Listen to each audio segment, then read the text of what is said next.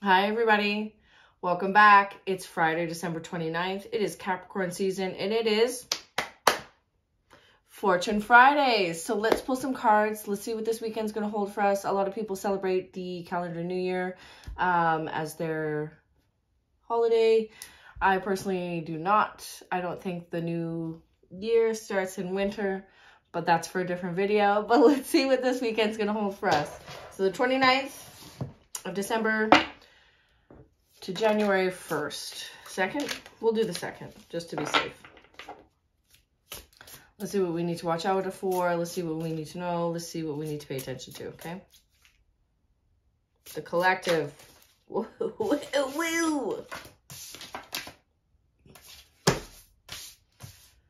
The Tower and the King of Cups. Okay, all right. One or two more. Let's see. And the Knight of Swords. People are going to get feisty this weekend. Watch out. Watch out.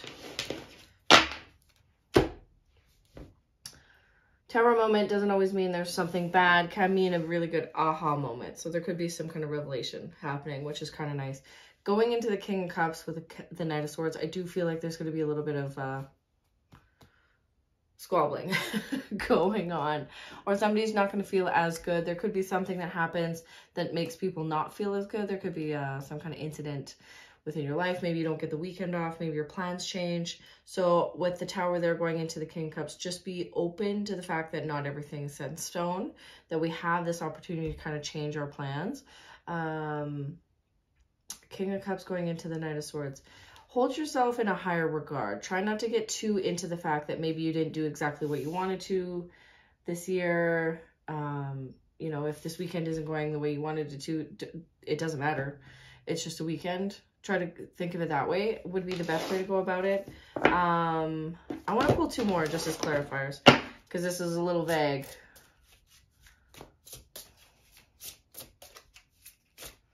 And I want to just make sure that everybody gets the right advice for the weekend. Okay,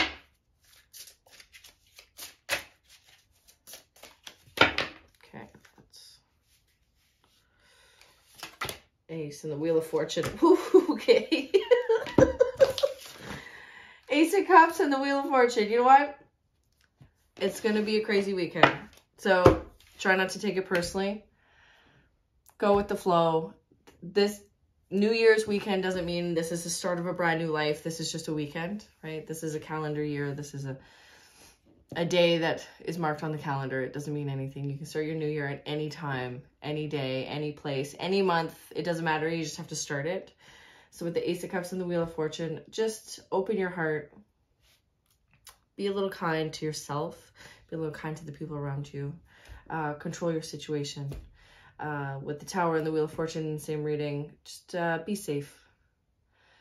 Be safe. Don't do anything sporadic or erratic. Shall I say not sporadic. Go ahead and be sporadic, but don't be erratic about it, especially with that King of Cups there. Could mean a little bit of you're making maybe not the best decisions over the weekend. So that's why the Knight of Cups or the Knight of Swords came in. And then we have the Ace of Cups with the Wheel of Fortune. So that's definitely, hey, let's see what this weekend holds. Hold it gently. Go about the way. Go about your ways. Don't take it personally. It's best advice. I'm going to pull I have this gorgeous deck that I picked up a while ago. So let's see if it's got anything to say. A little bit of an oracle deck.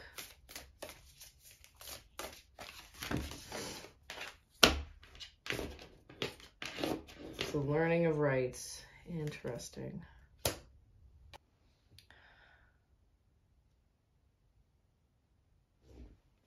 So with the learning of the rights, this is definitely like you gotta play card. You gotta take life not so seriously. This is make time for that playtime. It doesn't have to be a mass celebration. It doesn't have to be like it used to be. It doesn't have to be your way technically, but finding that time to celebrate, to enjoy your time, to celebrate others, right? Figure out what other people do to enjoy their time or celebrate certain days, right? So not everybody goes out